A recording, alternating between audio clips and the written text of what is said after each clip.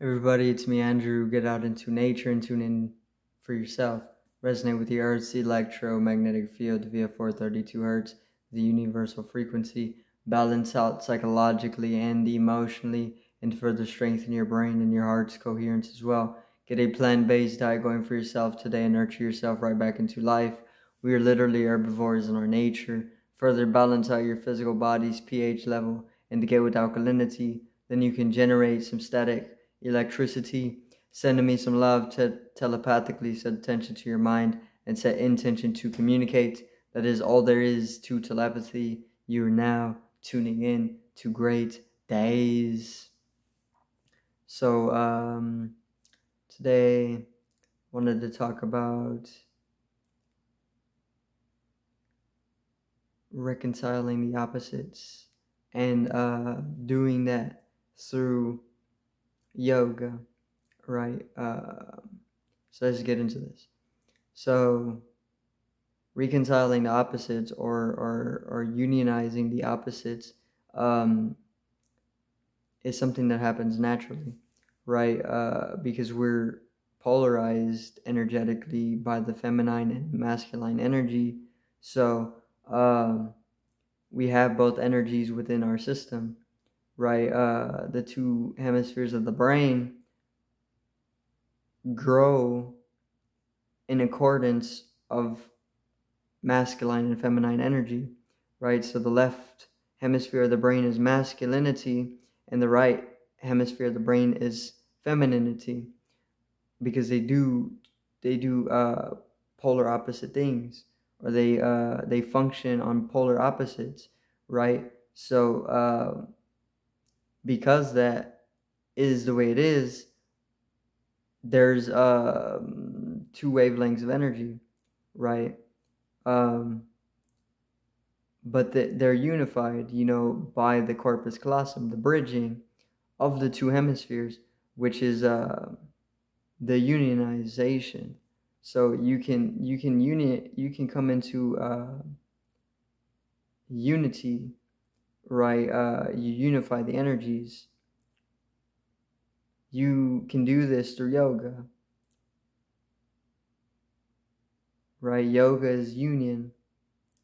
That's what it means in Sanskrit. So it's a process of union on whatever level. It's just union,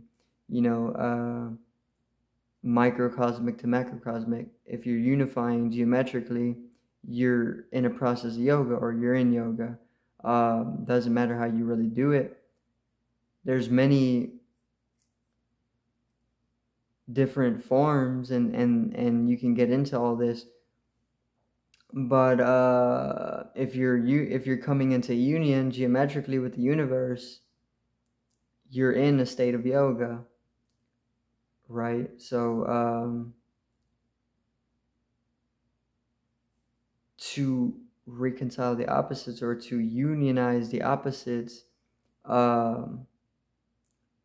you just have to center yourself. You balance yourself, right? You can do this by connecting yourself with the earth. The moment you begin grounding, that circuit is closed, so it flows. The electromagnetic energy is able to flow more properly. See, the way that the architecture is popularized these days is unconducive for the balance or the flow of our electromagnetic energy. So most of the geometry of the architecture of the homes that we're building, in the majority, is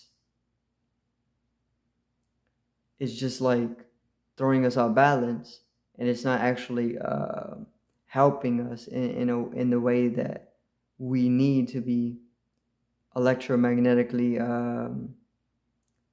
fluctuating.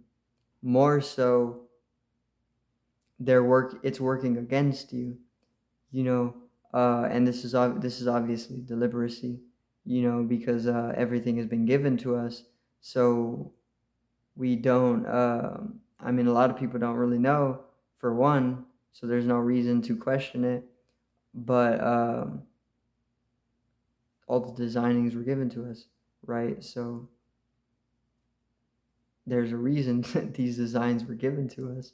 Um, and there's a reason that everything is working against the health of the electromagnetic field, right?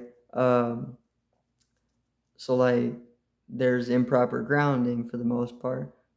Things like shoes, most shoes have rubber soles, or they have rubber bottoms.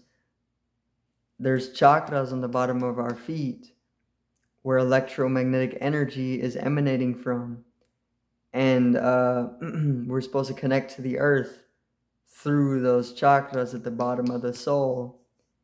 But the fact that there's rubber at the bottom of almost every shoe, that a lot of people are using, this throws people off of their grounding to begin with, and then that immediately sends you into an overly positive charge, which can make you sick,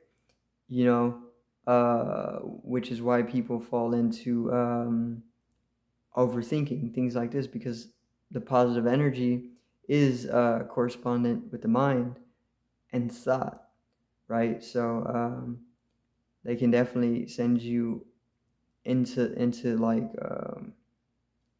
a disresonance through that whole little system. So you definitely got to make the effort for yourself to be able to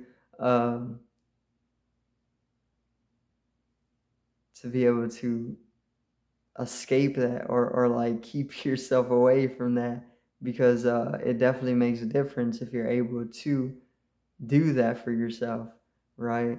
But it's not only shoes. There's a lot of things. It goes like just down to the basic geometry of your house, right? And the way things are structured. They're structured wrong, or not wrong, but they're meant to be disresonant.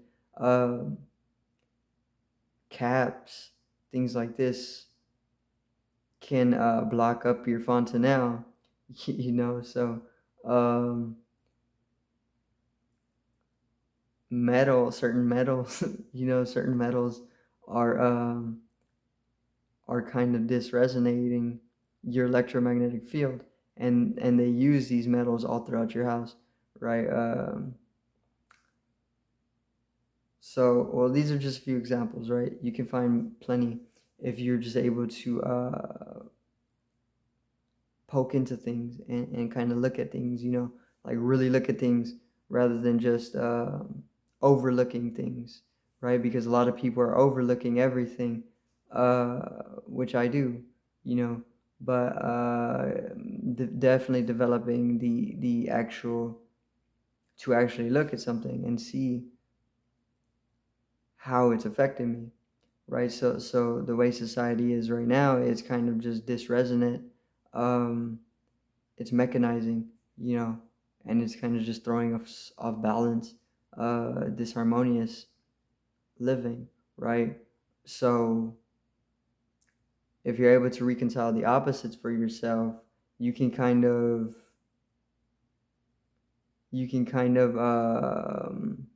come back into that health, into that harmony, which is going to bring you out of that disease that you don't actually know is there, because you become numb to it the more that you live within it, right?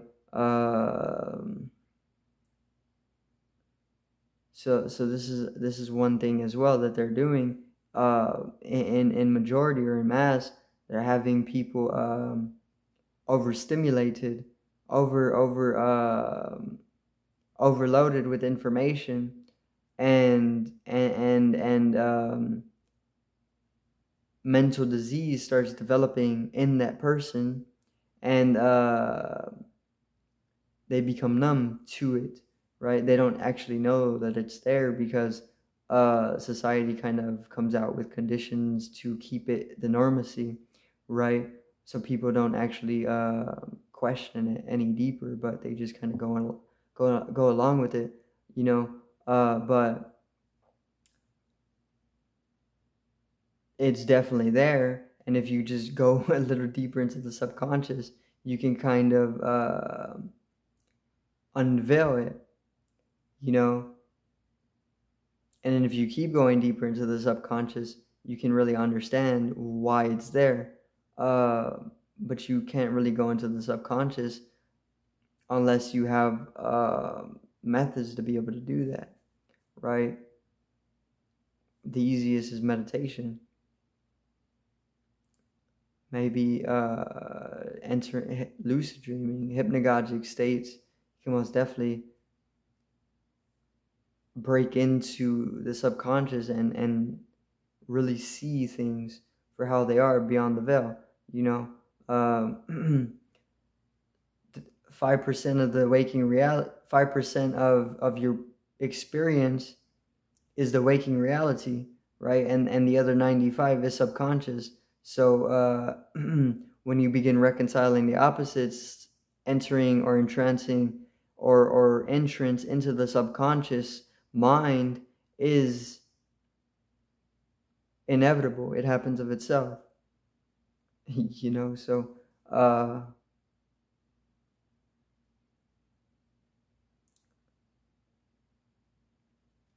balance yourself. Balancing yourself is how you do this. You know, you can place your two palms together as well. Namaskar, namaskar, you know, and that's reconciling the opposites as well, because one hand is masculine energy, the other is feminine, right? So when you place them together, the two energies are conjoining, and you're coming into a union through just the simple posture or the simple gesture, whatever you want to call it, right? So there's many different ways to be able to do it, right? And it's kind of a natural process as well. It happens of itself. But the way that the whole system is designed right now is disharmonious. So if you're not making the effort to balance yourself out, you're going to most definitely fall into imbalance and disease. And then eventually you become numb to that disease if you let it sit. And eventually you start to kind of like devolve, you know. So you definitely got to make the effort to revolve, you know, or evolve, make it more conscious and revolve. And loop in that, right? So you can develop, which is necessary, because you don't want to fall into undevelopment, which is what humanity is in. It's in an undeveloped state. It's slowly being developed. It's in maintenance. Humanity is in maintenance right now. We're like, let me see. we're definitely entertainment, you know. And right now we're just in maintenance, under maintenance. There's no connection, no Wi-Fi connection, right? So we're falling. Our connection to nature is the Wi-Fi connection, not the Skynet, right? Wi-Fi, not actual Wi-Fi, but nature is the connection, is the Wi-Fi, is the actual Wi-Fi connection, because through nature we can connect with source. Through Wi-Fi, we're just connecting to a pseudo source, right? The internet, which we can travel the DNA. We can open up the DNA and travel the universe, the biological internet, much easier, much more inherent. And not only that, but there's much more on that network, the biological network. Whereas the internet just gives us like less than 1% of what the biological network can give us, right? So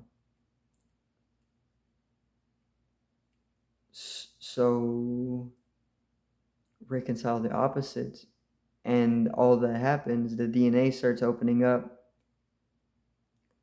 you can go deeper into the subconscious, which is 95% of your experience, right? So if it's 95%, you definitely need to go into the subconscious. Otherwise, you're missing out on 95% of life, or 95% of experience, right? Because waking reality is only 5%, which is right now conscious reality. Conscious waking reality is only 5%. The subconscious is all 95. So when you reconcile the opposites, and the brain starts working on a balanced level, if you are able to get it there, you can easily go deeper into the subconscious, and that 95% can be accessed. You can use more of the brain's abilities or functions, right? They're saying, or they said that 10% were using, I don't really believe this. It's probably a little bit more, or maybe even less. I don't really know, but if you're able to balance, if you're able to conjoin the energy, the two energies within yourself, and balance yourself out, center yourself, then you're able to also amplify the amount of brain usage, or you can literally bring up what they're saying as 10% to more, which is also synonymous with going deeper into the subconscious, 95% of the experience, right? If you're using 100% of the brain, you would definitely be able to go into the depths of the cosmos through the subconscious and the unconscious, right? So reconcile the opposites. Very easy. You do it through yoga. Just through the most easiest yoga is just observing, or even let me see, being present in experience, right? So you're going through the experience, be as present as you can, bring in presence, because that opens up a lot to begin with, and then you can unify through that, right? So let me see.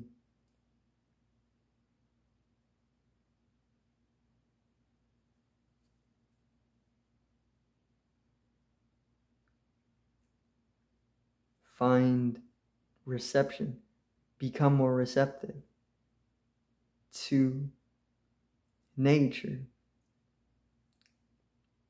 You need more reception. Otherwise, you can't get a saturated picture or saturated experience, right?